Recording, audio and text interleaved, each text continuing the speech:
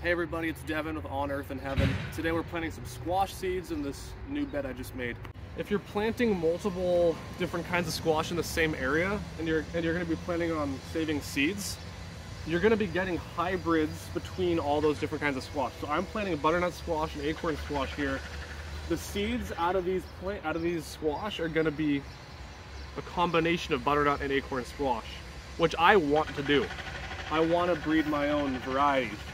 But if you don't want that, you should only plant one kind of squash in one area. Now,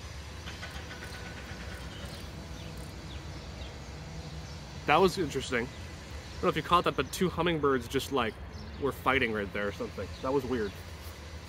Now, one thing about kinds, squash kind, okay?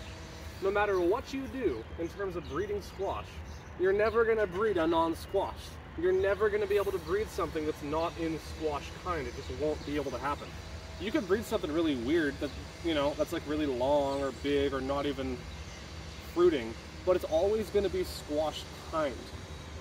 So when we're talking about micro and macro evolution, like this is like micro evolution in a sense, but you're never going to get a tomato out of here. It's just not going to happen.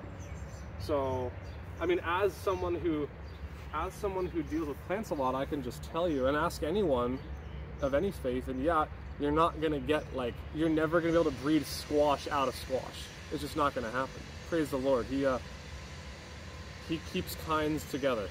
No, kinds are not the same thing as species. They're different.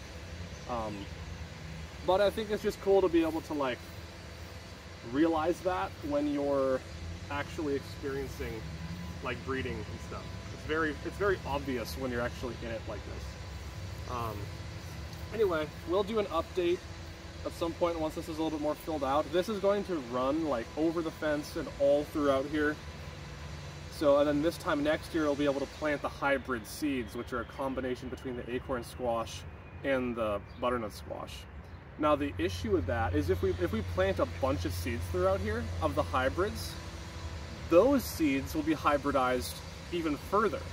So I'm still trying to figure out how to prevent that from happening, but you'll be there for it. Well, love you guys. God bless. Have a great rest of your day.